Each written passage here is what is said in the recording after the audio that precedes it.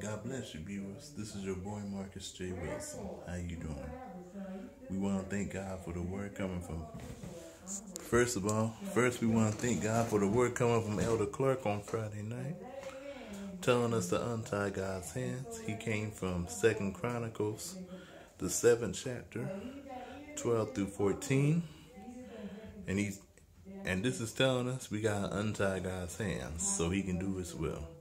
If my people that are called by my name shall humble themselves and pray.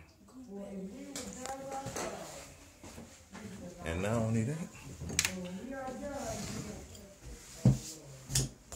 we also want to thank God for the word coming from Pastor Robinson on this morning.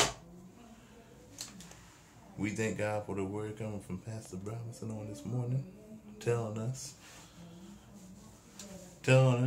to keep our house uncontaminated. She came from Joshua, the 24th chapter, 14 through 15. So we gotta remember what God tells us. Remember this, and God bless.